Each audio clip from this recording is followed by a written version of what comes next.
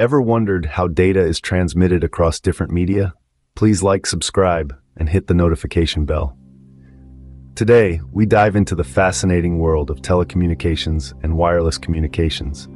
We're going to delve into the WGU course, Introduction to Telecom and Wireless Communications-D413. This course is like a treasure chest, filled with knowledge about the science, technologies, and standards that make it possible for data to journey across diverse media.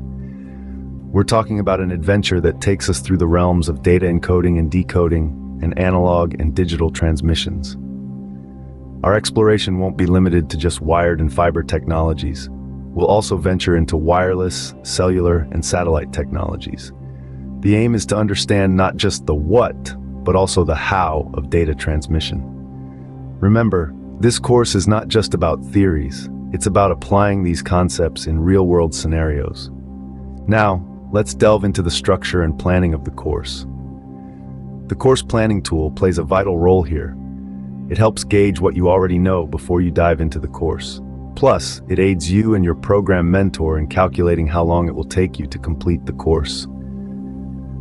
The course competencies are twofold: determine how to transmit data, and design network infrastructure with telecommunication standards. This course is worth 3 competency units and includes a pre-assessment and an objective assessment. Each assessment comprises 55 multiple-choice questions, and you're given 120 minutes to complete it. The pre-assessment is a useful tool for determining your readiness and identifying your weak areas.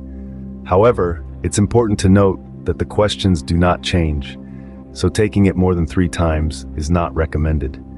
And remember, to pass all assessments, you need a score of either competent or exemplary. Remember, passing a pre-assessment does not guarantee you will pass the high-stakes assessment.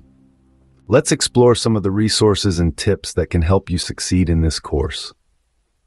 The course is divided into 2 sections and an overview, further broken down into 18 lessons. A normal pace would see you working through 4 to 6 lessons each week, with an additional week or 2 set aside for review and practice exams. The course usually takes between 4 to 6 weeks to complete. But remember, the pace can be accelerated if you're comfortable with the material.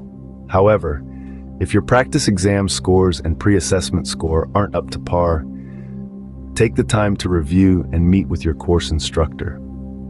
This course currently doesn't have any cohorts.